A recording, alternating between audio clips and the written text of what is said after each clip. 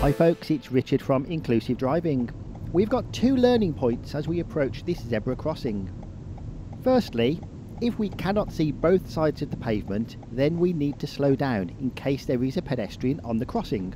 This is especially important now that we have to stop for pedestrians at zebra crossings if they are on the pavement waiting to cross. The second learning point is how the silver car has stopped, partially blocking the crossing, making it even more difficult to see the pavement on that side. Well, that's all for now, and we'll see you on another video very soon.